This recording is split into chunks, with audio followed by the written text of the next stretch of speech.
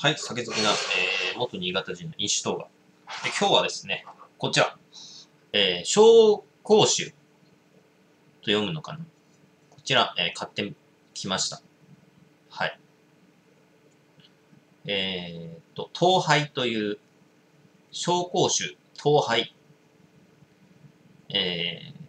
アルコール度数16度。容量が 360ml。原産国が中国。原材料がもち米と、麦麹、小麦とカラメル色素。輸入者及び、詰め替え場所が、宝酒造株式会社。宝酒造なんだ。紹興酒東杯は、すべてが、一期醸造、なんとかかんとか、長期熟成の、手作りによる伝統製法にこだわった紹興酒です。この製品は宝酒造が中国紹興より直輸入し、国内で瓶詰めしました。ストレートのほか、ロックやぬるめの缶でお楽しみください。エイジド5 years って書いてあるんで、一応5年熟成という感じでしょうかね。とりあえず、常温でいただいてみましょうか。あ、茶色なんや。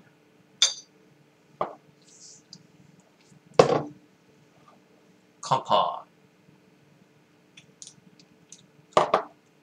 うわうわうわなんやこれ。うわまずー冗談じゃないほどまずいこれ。なんやこれ。酸っぱい。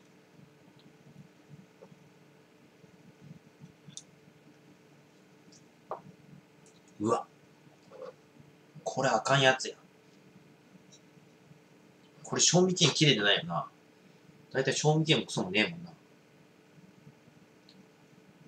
うわー、これはあれやわ。なんやろ。ものすごいまずい。ちょっと酸っぱいような、なんか若干、発酵してる、なんやろな。酸っぱい。陽明酒をね、甘くなくなった陽明酒に酸っぱい酢を入れたような感じ。それで腐らせたような味です。これはあかんぞ。これは飲めないな、これ。これはきつい。めちゃくちゃまずい。酢がね、発酵した酢みたいな。うわぁ。これはあかんわ。危ねえ。容量少ないやつ買ってよかった。紹興酒。これまずいぞ。うえ。最近吐きそうなやつばっかやな。確か値段がね、400円か500円ぐらいだった気がする。ウィキペディアで見ましょうか。紹興酒。中華人民共和国のなんとかかんとか付近で製造される代表的な、木酒、醸造酒。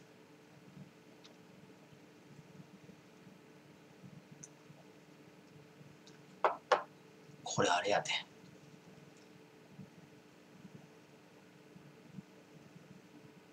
これはあれやな。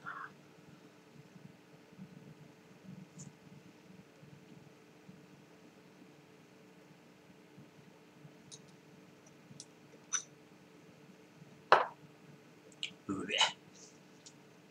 これは最近あれやな。ものすごいまずいのしか酒飲んでない気がする。まあいいや。ちょっと、こちら。ルーさんの甘辛角的。また買ってきましたが、こちらですね。気づいてなかったんですが、中国産でした。はい。原産国名がね、ルーさんのシリーズはね、なんと中国産だったようです。でもうまいな。うん。ルーさんのだけどうまい。中国産やけどうまいな、これ。どうでもいい。大根キムチ。角的ってそっか、大根か。キャベツちゃう。白菜じゃなくて大根ですね。角的。角的。あ、すごい。いただきます。うわ。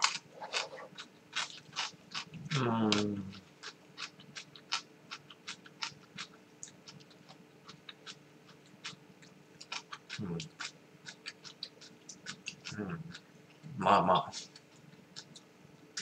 まあまあ。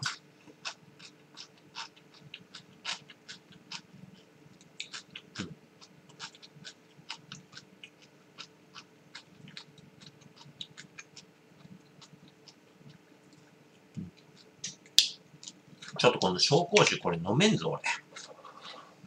マジで。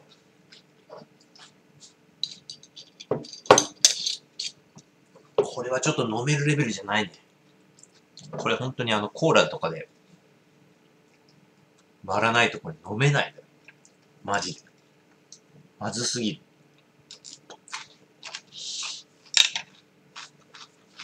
る。でもよかったな。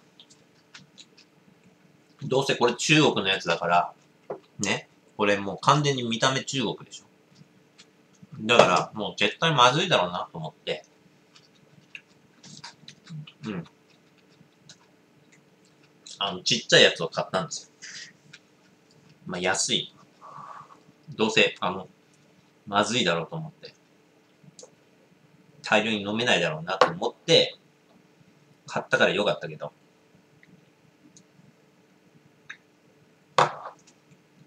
あかん、これはあかん。これはあかん。マジで飲み物じゃない。